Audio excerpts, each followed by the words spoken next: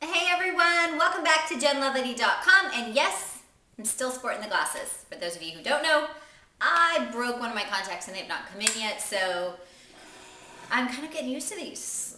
Yeah, not so much. Not so much. All right, I am going to show you guys really quickly the lamest, coolest thing ever, and I've used it, it's a snack idea for like special treats.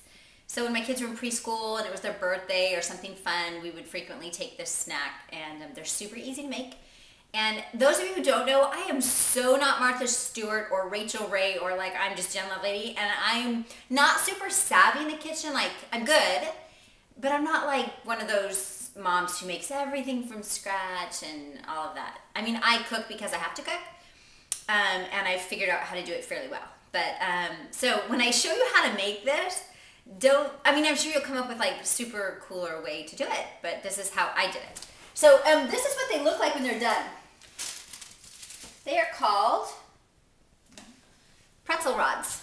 So they're just chocolate covered pretzel rods dipped in sprinkles. So all I really do is buy a big bag of the big pretzel rods like this.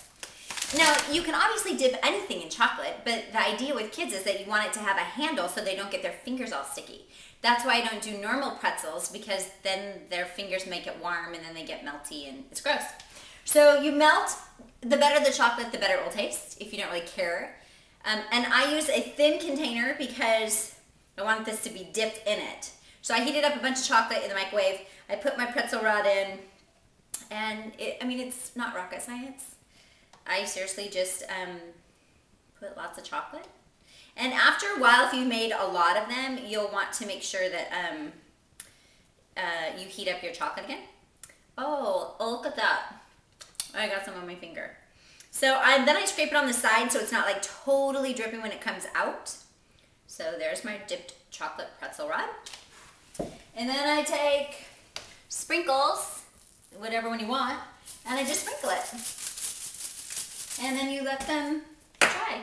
Dry. So that's it. Pretzel rod dipped in chocolate that are super easy and fun for kids. And you guys, you know what? They really are good. Now you can get really savvy and like take white chocolate.